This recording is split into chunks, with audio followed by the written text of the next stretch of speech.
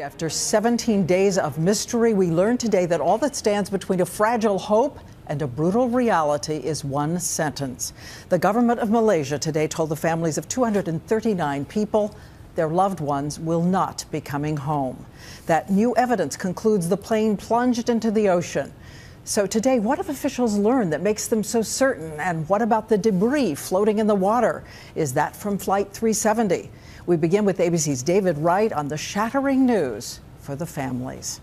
It is therefore with deep sadness the Malaysian Prime Minister delivered the news we've all been dreading.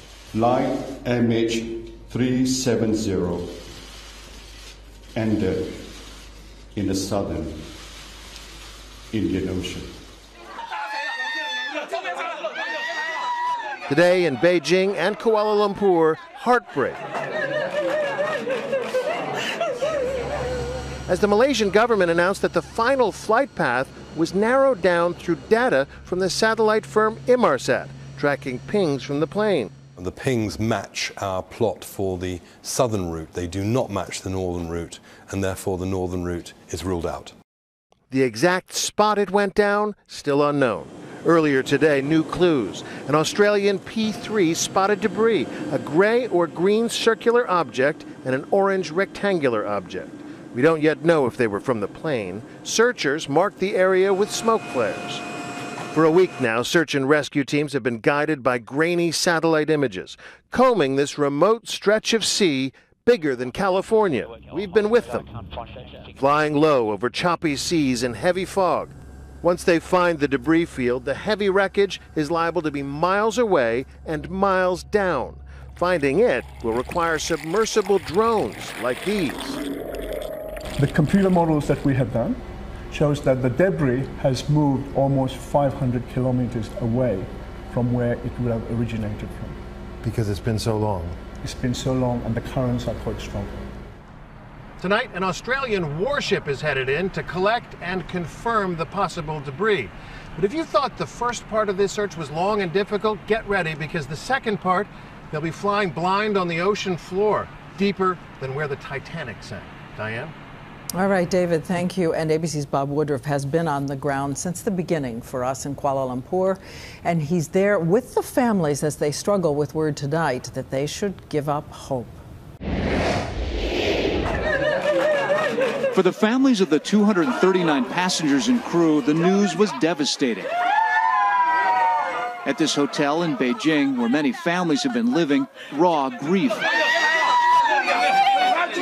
Others brought out by stretcher. And there was also anger. Malaysian Airlines is lying, this man shouts. The families I have met kept to themselves today. Patrick Gomez is the chief steward on that plane, and 3 days ago, his wife Jackie, his 4 children, told me they have been burning this candle since the plane disappeared, so that he could find his way home, at least in spirit. If it's in the ocean, it's final, you know. He comes back in a different way, which is not what we want. I did talk to Jackie about an hour after that announcement. She was, as you can imagine, absolutely in tears, but she was surrounded by her family, her priest, and also a representative from the airline. And in that bowl, that candle was still lit. Diane? Thank you so much, Bob. And now I want to turn to retired Colonel Stephen Ganyard, our aviation consultant, and ABC's David Curley, who's been on the story from the beginning. And I'll start with you, David. How convinced are American investigators that these families should now give up hope? They are convinced that this aircraft is in the southern Indian Ocean. And what we learned today from the satellite companies, they took some additional data points, put them all together, the fuel, the glide pattern from Boeing. They had others check their data.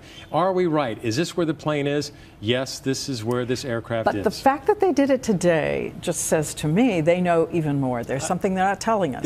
Obviously, that national security assets, not only of the U.S.'s, but others, have been used in this. And I'm sure they're not telling us everything about where they know, how they know where this aircraft is. Okay, I want to turn to you, Steve, because what about the debris field? We're seeing more and more sightings of debris. What does it say to you?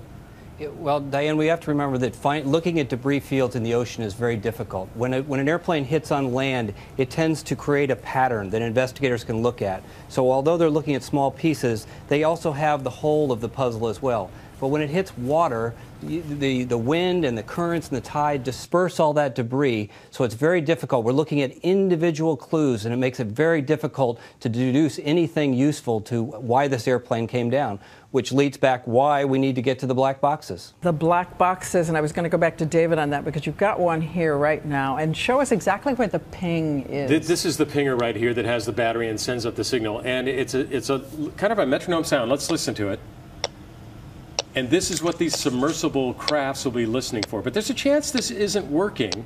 And the only way then we find the black box is by using sonar to look for debris on the ocean floor and then send a sub down to pick it up. That's what happened in Air France. Still, the only hope for finding out what really happened is that sound at the bottom of the ocean right now. Getting to this box.